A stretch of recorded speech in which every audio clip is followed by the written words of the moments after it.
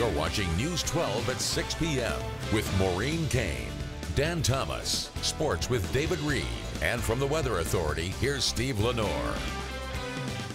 Well, the sky is talking. Starting at 3:30 this afternoon, we had a mostly cloudy sky here from our perspective in Durant from the campus of Southeastern, but watch how that's been changing as drier air is coming in aloft, and we have scoured out the cloud cover and a superior sunset. Beautiful right there across a radiant sky here on this late fall night. It's going to be a cold one, too.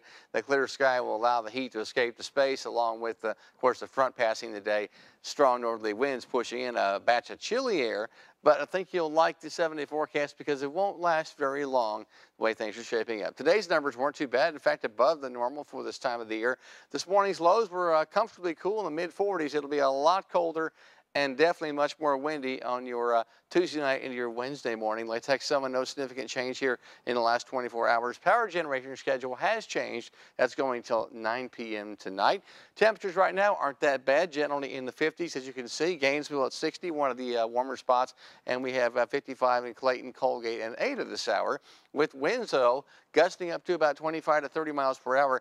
That's already putting your wind chills down in the 40s. Now, the winds will actually pick up later on tonight, and as temps continue to fall, we're going to do a weather aware for this chilly stuff coming in. Look for wind gusts overnight, 20 to 30 miles per hour. Be sure that trash can lid's on good, or your stuff's going to go blowing down the street.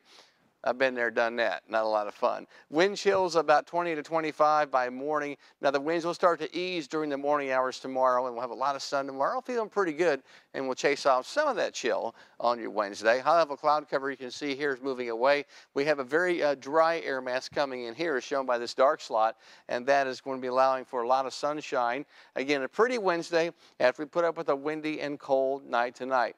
Well, here comes high pressure, certainly indicated here in Kansas right now. And as it comes south tomorrow, the winds will relax during the day, and we're down to about a 10-mile-per-hour wind by afternoon with sunny skies. Highs will be cool, about 50 to 55 tomorrow. Then as the high kind of pushes off to the southeast on Thanksgiving Day, we get back to a southwesterly flow. So I'm saying your Thanksgiving forecast, anything but a turkey. It's going to be nice out there.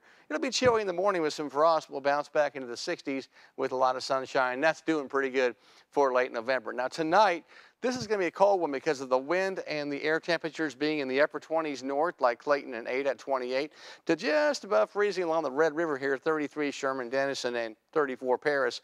But tomorrow, with the wind dropping off and a lot of sun, won't be too bad. A little cool, highs generally in the low to mid-50s, so we'll do about 33 tonight and about 52 tomorrow, and we're looking at a lot of sunshine for your Wednesday. Thanksgiving Day, again, going to start off cold with some frost, but 64 in the afternoon, not too shabby. For Black Friday, well, nice weather for shopping, a little windy out there. Your biggest challenge on Friday, of course, will be finding a parking space. The weather should not be a major problem, although, again, we'll have a bit of gusty wind out there, really pretty mild stuff. After Thanksgiving morning, temperatures above average right through the holiday weekend. All right, good time to get outside and enjoy it. Absolutely. All right, thanks, Steve.